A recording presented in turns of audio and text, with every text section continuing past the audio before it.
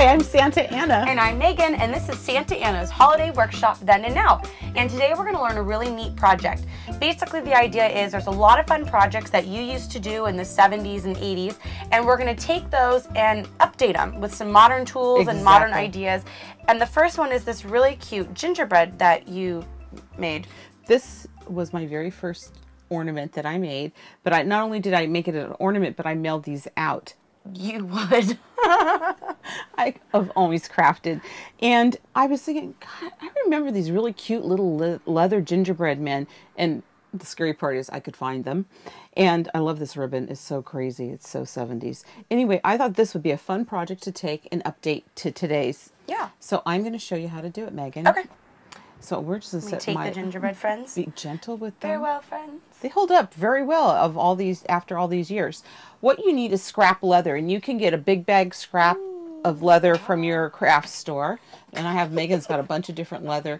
Now, they come in different sizes. You want to try to find decent sizes.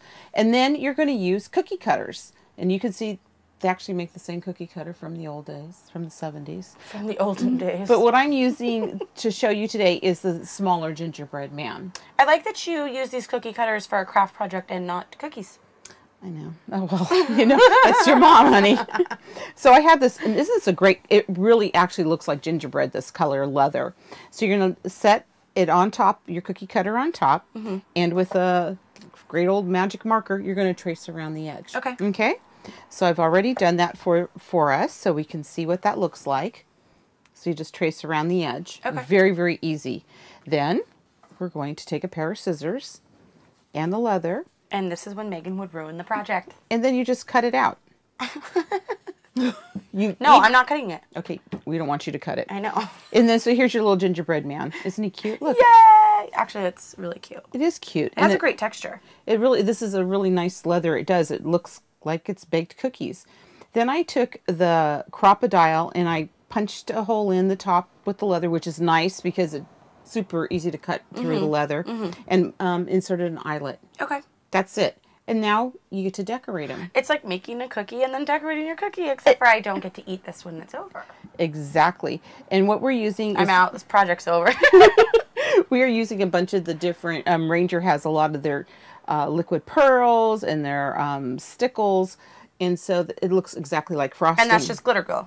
It's glitter glue. Exactly. So what you're going to do, and I'm going to let you decorate this one, Megan, is I'm talking to everybody. Now, remember, when you are using these, sometimes they're going to poop a little bit, so be careful. They get a little air bubble, and they kind of make this little sound. It's called a fart. Okay, so go ahead and you decorate. Pretend this is frosting. Now, what I want to show you is some of the other examples that we have here on the tree. Here are, actually, you can't eat it. Oh my gosh. Trying to get the feel for we thought it'd be fun. We put them on a cookie sheet. And I use some different buttons. And all my gingerbread this year, I put little heart buttons on them. And Megan, just keep working, but listen to me.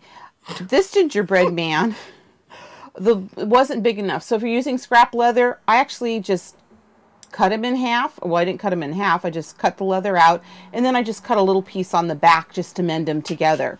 And you can see I have a little dog. I gave him a little outfit, and we have a kitty cat and a teddy bear, and just added a little ribbon to them. And these are fun. Here's some with the big eyelets. See, I told you have to be careful. It does do a little pooping thing. It's a fart. And then what I did to do the eyes, as Megan's going along there, is I have little tiny beads. And we're just going to use to put the beads on. If I can get you just to stop for a minute, I want to show everybody how to do the beads, honey. Okay, I just got it. All right, his head's not Okay, going to get finished. they've got the general idea. So we're just going to put a little squirt here. And basically the paint that we're using will actually act like glue. And I have little tweezers.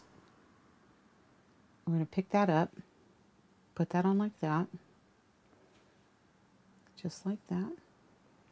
We're going to give them a little heart with a little squirt of red glitter here.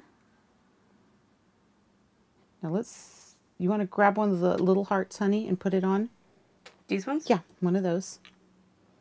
Oh, like he's a button. Yeah, a little button right there. And really there is no rule. So let's add a couple more little buttons to right down here underneath the heart. The little tiny buttons. The red ones? Mm-hmm. Oh. Red or how green, whatever you'd like to use. And while you're doing that, I'm going to try to make the... There you go. Good job. Thank you.